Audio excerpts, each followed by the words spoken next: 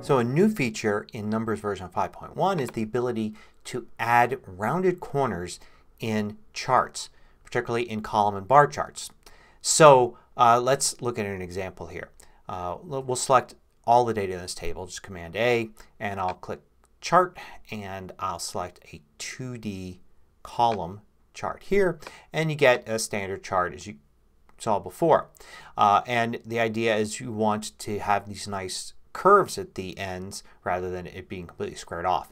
And sure enough, under Format Chart you see rounded corners here. It appears just after all the colors and other options. So you can slide this over and you could see that the corners will curve. And you can go all the way to 100%, which creates a completely round circle there at the end.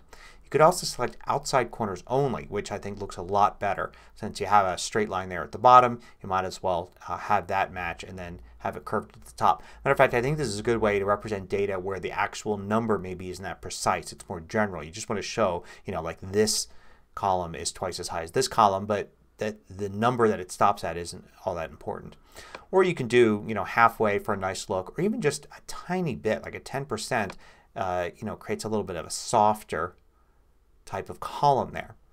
Now this works in 2D columns. It also works in bars. So I'm going to switch from column to bar. And now you can see it's the same thing. And this is why they call it outside corners rather than top or right corners, because it's the one on the outside. So you can have that on or off. And it's kind of a nice extra new feature. It only works column and bar.